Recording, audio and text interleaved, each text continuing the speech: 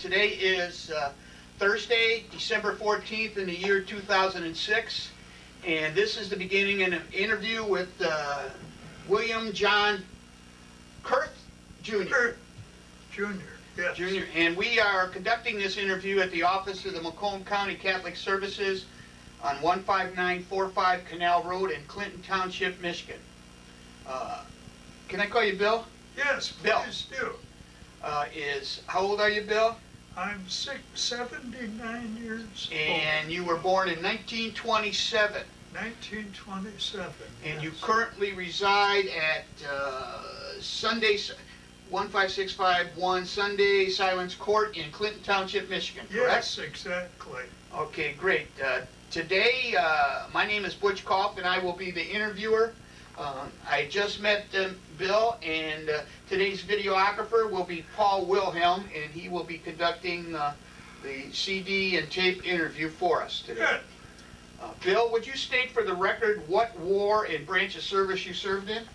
I served in the United States Navy during World War II. I just caught the end of World War II.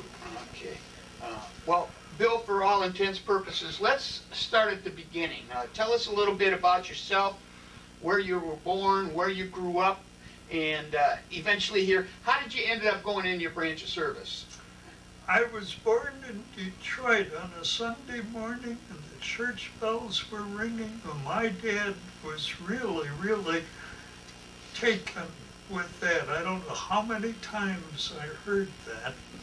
But I was born in Receiving Hospital in Detroit, and we lived on Wilshire near Connors and Gratiot, near the city airport, for a number of years until I was 16 years of age, and then we moved to Grosse Pointe, and I finished high school in Grosse Pointe High School. Were you drafted or did you enlist? No, I enlisted in the Navy. I did not like school, and when you do not like something, you do not do very well at that something. But my dad, now this is, almost 70 years ago, my dad was insistent that I had to have at least a high school education. And the Grosse Pointe High School had noon dancing. I liked that very much, you get to dance with the little girls. But as far as the schoolwork was concerned, I was not big on that. One day in the public address system, the war was on, of course, at this time, World War II. They announced on the public address system that anybody that was in the 12th grade, any part of the 12th grade, and had passing marks, and they had to go into the service, they would get their diploma. Yeah. So I announced that at the dinner table that night, and the next morning at 9 o'clock in the morning, my dad and I were down in the Federal Building in downtown Detroit getting me signed up because I was going to get a high school diploma. Now, you would agree that 70 years ago, a 17-year-old didn't think much about school, but at your age today, obviously you know how important that was. Yes, and I would sure conduct myself a whole lot differently and do things a whole lot differently. So I assume a lot of people might. Right. So your dad's with you at the Federal Building? And I enlisted in the Navy. My dad signed for me. This was in March of 1945. And then I went into the Navy shortly thereafter. Therein lies a whole nother tale. Okay, well, we're here to hear that tale. Where did you go after your sworn oath? Well, you go home, obviously, okay. And then you get your active duty notice. And I took my training at Great Lakes Naval Training Center. And it's kind of welcome to the world, a world that I had never known before. I had lived under a rock, so to speak.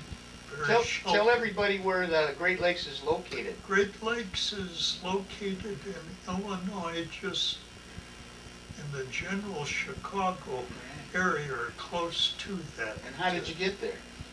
Well, I got there, we went from Detroit. They took you on a troop train and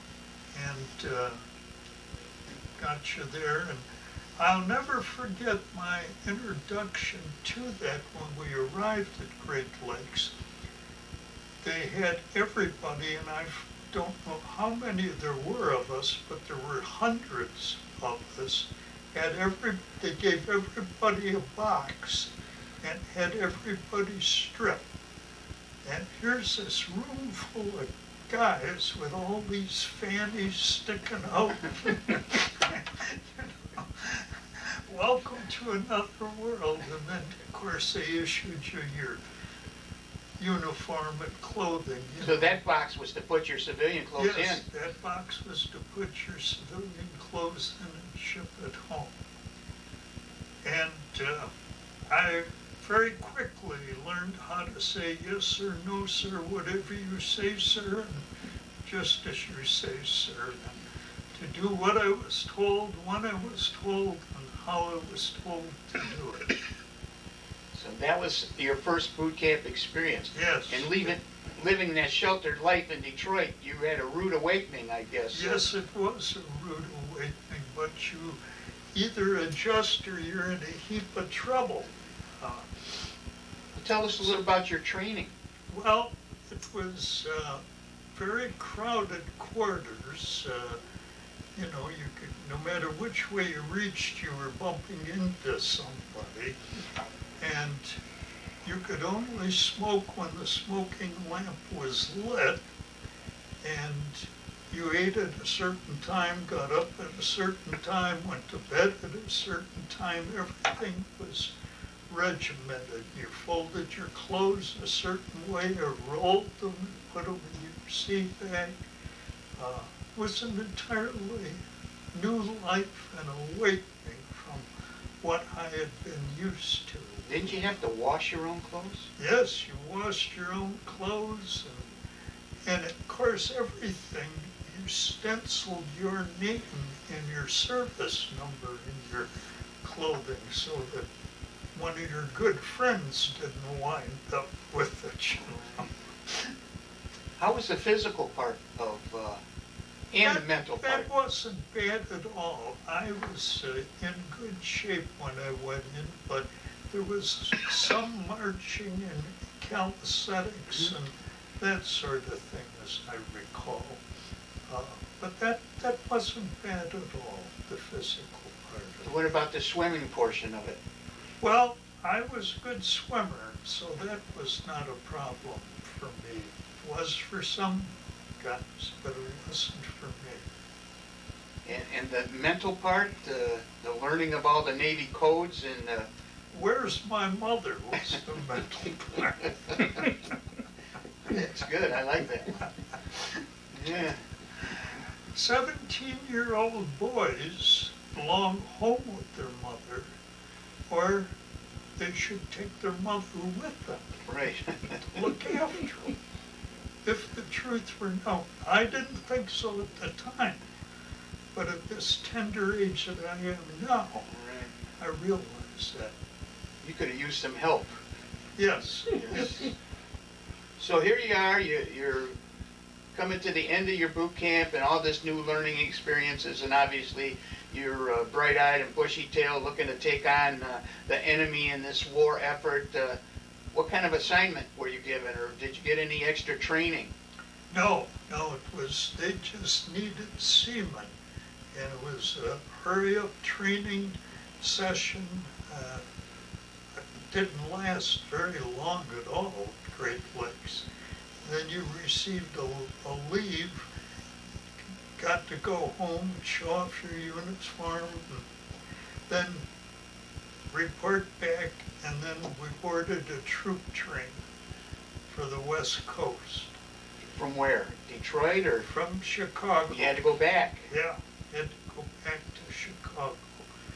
And you went with all of these guys that you've been with, plus a whole bunch of others. And we went to Chicago. Left from Chicago, and we went to Shoemaker, which is near San Francisco. How long of a ride was that? Too long. It was 3 days and 2 nights, or 3 nights and 2 days, I forget, but I recall the food was terrible and very cramped quarters.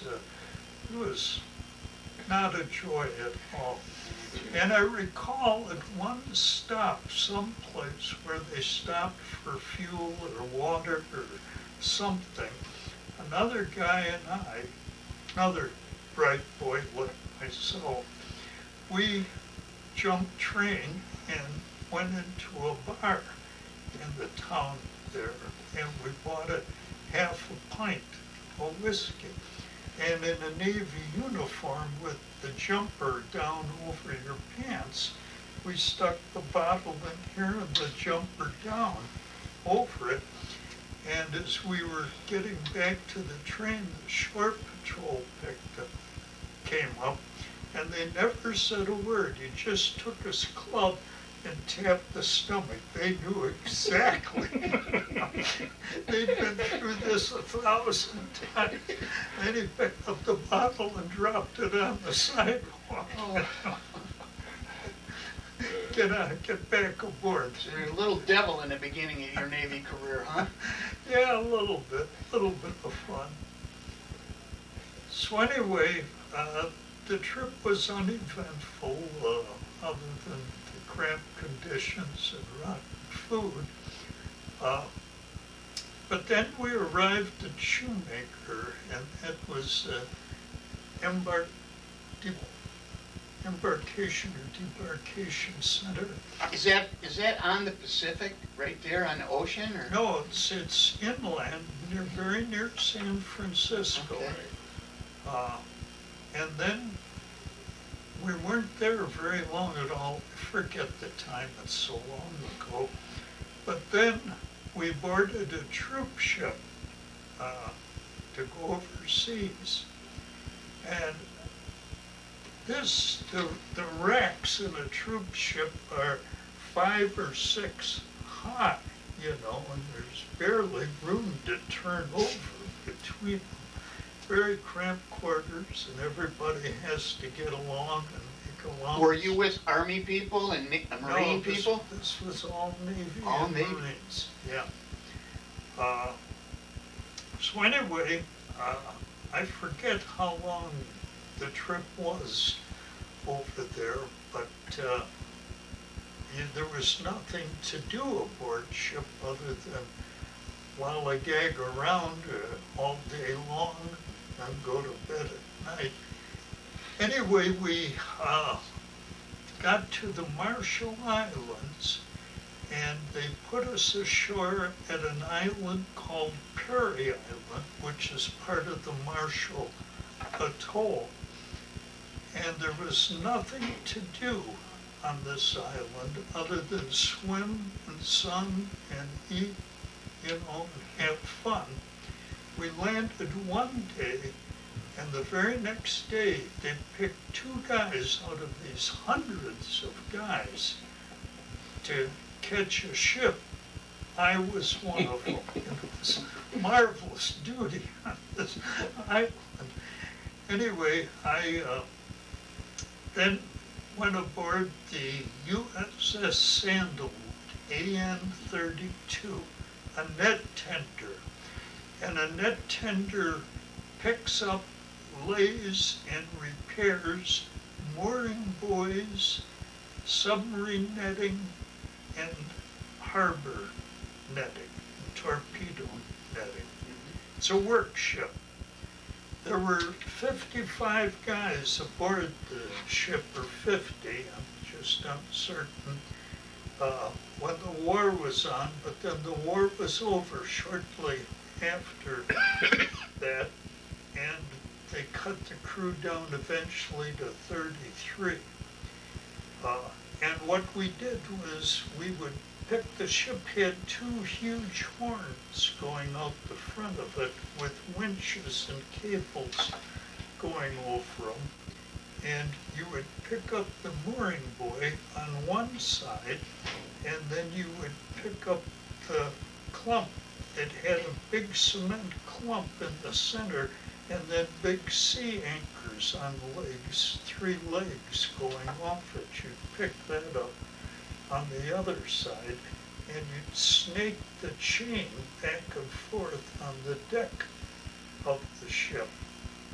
And there were eyes on the deck of the ship, built into the deck of the ship, and you'd take a line and tie each loop as you were snaking the chain up. You'd tie it, and then when they'd go to lay that, they'd lay the mooring buoy first, and then they'd trip the hook on all these anchors and clump, and you never saw anything snake go off a deck so fast in your life. You know, if you ever had your foot in it, you would have been just absolutely But it gone. never tangled up. No, never tangles up. But it was quite an experience. Also, when you would come alongside a mooring buoy to pick it up, a seaman had to jump from the deck down onto the mooring buoy, and I would guess that's a distance of 10 feet, something like that. And you jump down, and the mooring buoys had like 2x4s along the side of them, and you'd jump and you'd grab a hold of those 2x4s after they'd throw you a hook to hook underneath, and once they hooked it, and then the ship's still moving, that mooring buoy would, oh my goodness. Well, this was a voluntary thing. They did not force you to do this. I did this once. That's enough. That is a scary proposition, a dangerous thing. But there were two guys aboard that just loved doing that. They took care of it. But it was a work ship, and after a period of time, it was very good duty. I'm getting a little ahead of the story. After it was very good duty, they had tables that you'd let down from the overhead, tables and benches, and maybe 3 or 4 on a side, or 6 or whatever it was, and food was served family style in bowls, and you got to help yourself compared to a lot of places in the service. You move your tray along and they slop on it, you know, so it was very good duty from that standpoint. The sleeping quarters were good, and everybody was congenial. It was very, very tough duty when you were at sea, if the sea was rough. This ship was only 100 or so feet long, and that ship would dip down and those horns would go under the water, and when it would come up, that ship would just vibrate, the water would just gush down the deck. A lot of guys were seasick. I never was seasick. I was very But you were blessed. holding on to things for dear life at times, right? Yeah, I was very blessed from that standpoint. Right. But it was good duty for the most part. No complaints. Now the war is still going on, and you're helping protect harbors and Yeah. things like that. Did you see any enemy activity anytime, any place? No, did not. I was spared that. I praise the Lord for that. But after a period of time in the Marshall Islands, we were at Eniwetok, which was the home base in the Marshall Islands. And our entertainment was going ashore periodically, and there would be a movie. They would show a movie, and you'd sit and watch a movie, and that was the entertainment that we had. Then after a period of time, we left there and we went up to Wake Island. And Wake Island was never retaken by the American forces. It was situated off in a ways and they could just bypass it and no harm was done. We went up there a few days after the war was over, and the Japanese, there were still some Japanese there on the island. They were very surly, and they would mumble at us in their language, and we would mumble at them in our language. But the island was very interesting. A trench had been dug so that landing craft couldn't just come up out of the water and come into the island. It was a trap for them.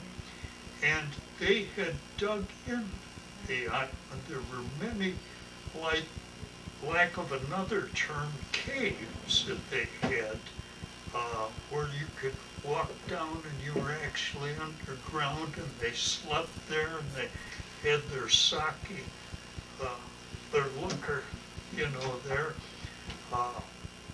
So it was very interesting from that standpoint. And Wake Island is an atoll of 3 islands with an opening, and that was the cruise ship stop on the way to the Orient prior to the war. That was big, and there was a big hotel there, the Pan American Hotel, I understand. But everything had just been blown to smithereens, So that was very interesting up there. And we rode out a hurricane. We were tied up at a mooring buoy, naturally. And what we did up there was lay mooring buoys for ships so they could come in and tie up. But a hurricane came up and everybody was ordered to go to sea. And that was kind of interesting. It was just the tail end of the hurricane, but it was wild for about a day and a half. Your little ship is rocking and rolling. Rocking and rolling. Yeah. A different kind of rock and rolling than what we know music was, right? Yeah. So anyway, after that tour of duty at Wake Island, we headed to Pearl Harbor. We were ordered home. So we got to Pearl Harbor, and it was about a 10-day trip. And it was uneventful other than a little rough sea. But I received a liberty along with a few other guys that first night at Pearl Harbor. And first place we stopped, there was a store that sold nothing but milk for consumption on the premises. Fresh milk. And fresh milk. And every serviceman, you can't imagine the number of ships coming in and out of Pearl Harbor.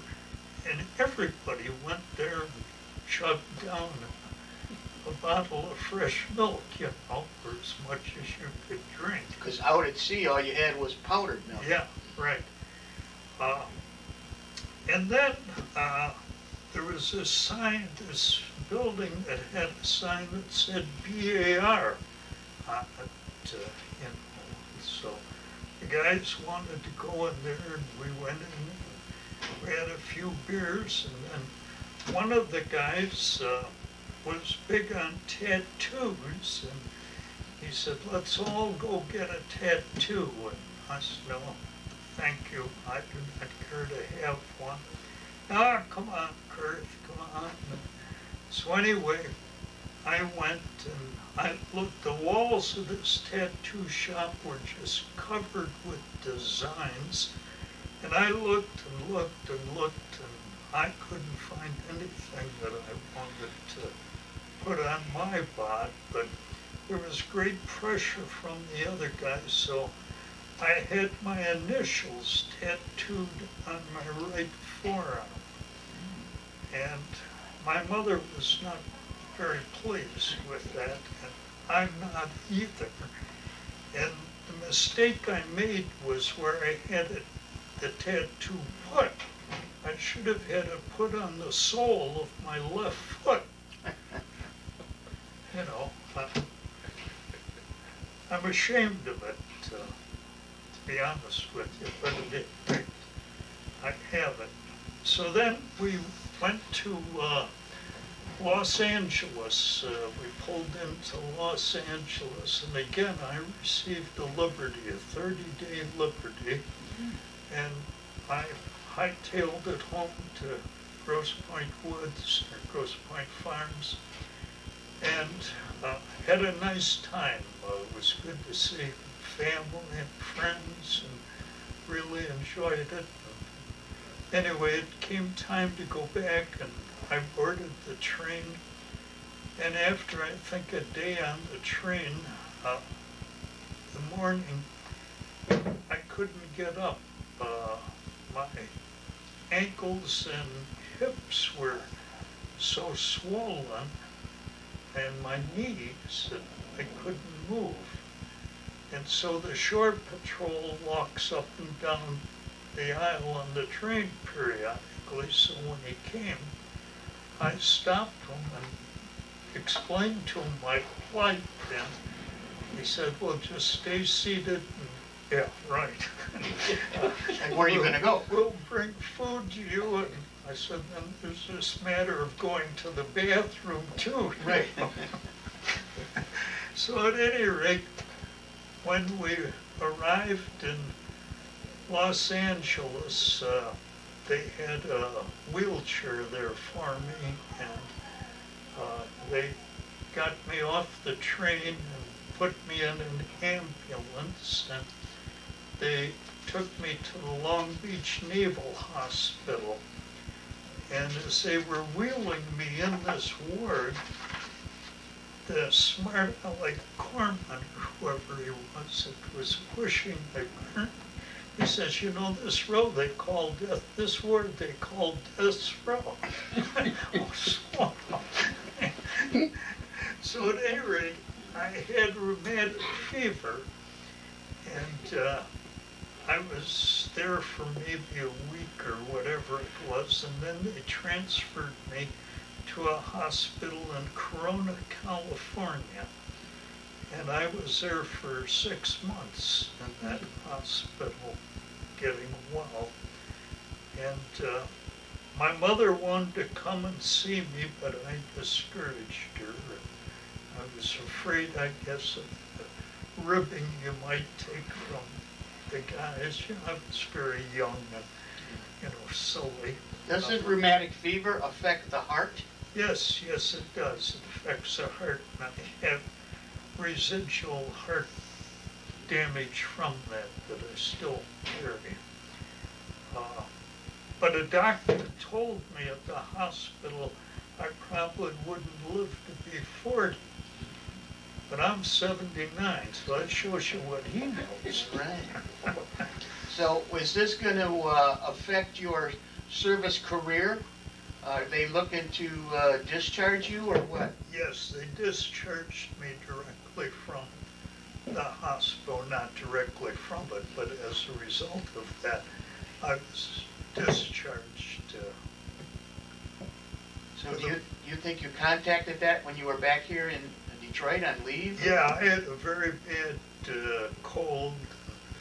You know, I'd been used to the warmth of the Pacific, and right. This was in January, as I recall. So at any rate, that's about my service career. Well, that's a very honorable and exciting thing, but, you know, I'm sitting here wondering sometimes, you know, what a 17, 18-year-old guy felt like on the ocean. You know, it's a long way from Detroit.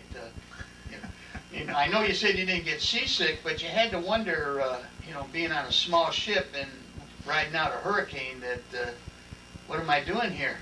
Yeah, what am I doing here is exactly right. But I enjoyed being at sea. I like that there's a peace and a tranquility when the ocean is relatively calm. You know, it's very nice. And it was particularly nice, I believe, being aboard such a small ship with so few guys. You knew everybody, you were friends. But you learn in the service discipline and how to adjust, and you have to adjust or you're lost.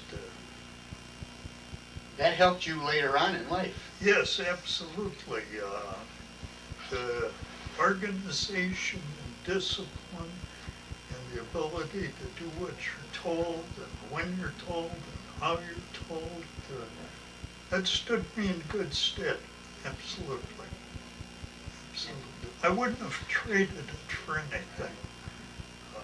In this short period of time you were there, not too short, but were you in contact with your mom and dad back home? Oh yes, we would write back and forth. Letters were slow going those days, you know. Nothing like getting a letter at mail call, right? Yeah, boy. Yeah, boy. It was good news. And at Christmas time, my mother had everybody she knew. Saunders used to pack boxes with candy and cake and all kinds of good. Those things just kept coming and coming and coming, you know. So you had a lot of friends then in the Navy? Everybody in the ship had a box. You had a lot of friends because of your mom. Yeah. Yeah. And as far as that tattoo, it has nothing to do with you going into that establishment that was spelled B-A-R, did it? That wasn't a contributing factor, was it?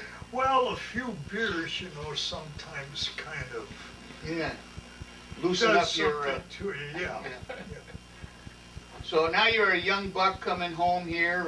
Are you still on the mend when they discharge you, or you were? They said I was fine, but it took a little while after that to regain full power and strength. Yeah.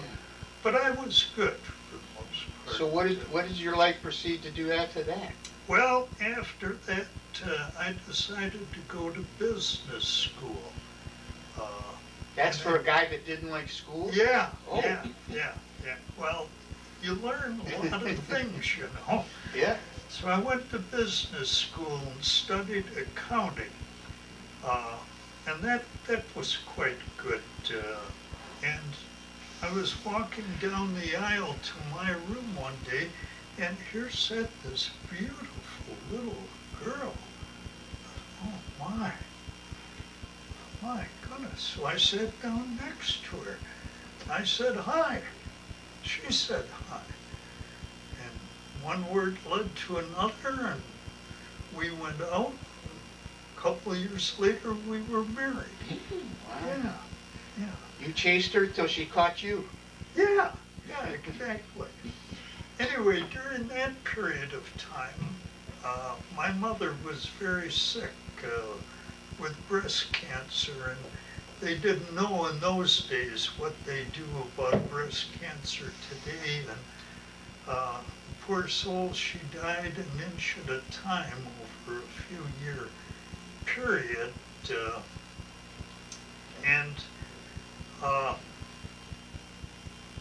She died before she could meet my wife, but our house kind of fell apart after that.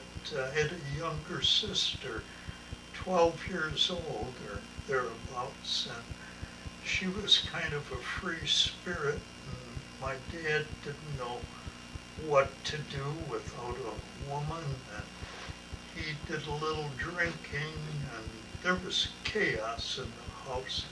My older sister, her wedding had been planned, and she was married the week after my mother's funeral. And, you know, there was a lot of trauma in the house. Right. So at any rate, when Janet came along, I met Janet, and, you know, we fell in love and had a nice courtship and enjoyed each other, and still do, but, you know. Did you start a family? Yes, we did. We have 2 daughters, and both of them had husbands, and the oldest one has 1 daughter, and the youngest one has 2 daughters. The older daughter now, there's alcohol involved in her household, and she and her daughter have moved out of the household to escape it.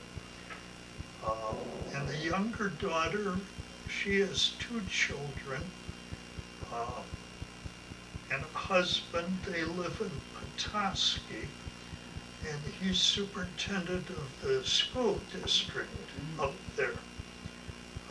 They have a very nice life, and we're very pleased with our children. They've done well and turned out well. It's been good. And the grandchildren, my goodness. Our grandson in Petoskey, he's 6 foot, he weighs 200 pounds. And I tell everybody, I used to be that way, but as you age, you shrink, you know. At any rate, he plays football, all the sports. Our granddaughter here is 26, and she works at Neiman Marcus. She's in charge of the human resources here at Neiman Marcus. The other granddaughter in Petoskey is 12, and she's pretty occupied with school. So there's some good in your life besides the trauma that you had. Yes, absolutely, absolutely. I got a couple questions here. Yes. When you got out, did you stay in touch with any of your old Navy buddies? I did for a while, but then that seemed Did you join any veterans organizations? Yes, I belong to the Disabled American Veterans. Okay. I receive a small government compensation. From due the to rheumatic fever? Yeah. Okay. And I belong to the Disabled American Veterans. I'm a life member of that. Well, it sounds like you're enjoying the rest of your journey now. Yes, I am. I'm chaplain in a hospital in Florida. We spend 6 months generally out of the year in Florida, my wife and I. And I'm chaplain in the hospital there in Bradenton 1 day a week, and I'm also chaplain in Mount Clemens General Hospital here on Thursday morning. I came direct from there. You didn't get dressed up for us? It's my chaplain uniform. Well, I shouldn't have said that. I should have let you think. Well, it sounds like we're winding up here. Is there anything that you want to finish up saying? I know that the time that you were in the service is a lot longer than the time thinking about it today, and that, like you said, is 50 to 60 years ago, and time flies when you're having fun. Yeah. No, I can't think of anything else about the service. It was a great experience, and as I said, I wouldn't trade it for anything. I think everybody, when they turn 18, I think they should be made to serve a year or so in the service You learn respect and honor and how to take orders and do what you're told and all of these good things that are not being taught in homes today. I can remember as a boy when my mother said, "Don't do that," you didn't do that, you know. A little different today at times. Yeah, it sure is. Gentlemen, do you have anything you'd like to ask Bill? How long have you been married? 57 years. Good It for you. just was November 25th. That's a blessing. Yeah, thank you. Thank you. Paul, We're very anything? proud of that. You know, few people today are, it seems, are married for that. But you make a commitment to a woman, and you make a commitment in front of a whole lot of people to Amen. God. That's right. This I'm going to do. And we have done that. And like any marriage, you know, you have a little thing here, a little thing there, but you talk about it, settle it, move on. That's fantastic. It's another honorable thing that you've accomplished in your life. You know, love for your country, love for God, and love for your family and friends. So I'm very blessed and pleased to be able to serve the Lord the way I am able to. I've had some missionary experience in Kenya and Tanzania. Another man and myself went over there as evangelistic missionaries. We trained pastors in evangelism in a modified evangelism explosion gospel presentation. Then we take them out and do it through an interpreter with them, and then they would gradually take over. And another fabulous experience in my life going there and seeing a different culture and, you know, just very, very warm, loving people that just couldn't do enough for us. well, Bill, I want to thank you for coming in. I'm very honored and proud to know you. I want to thank you for sharing your life and military experiences for us. And as they say, you are the greatest generation, and we're honored to have your story.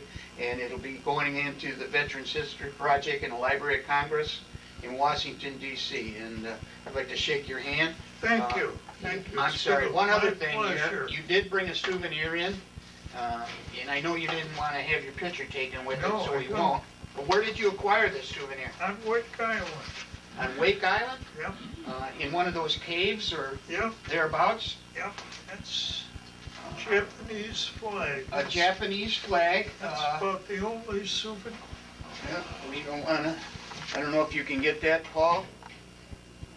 That's just a remembrance of your duty Yep. and why you were fighting the war. It's the only souvenir I have from the war, really.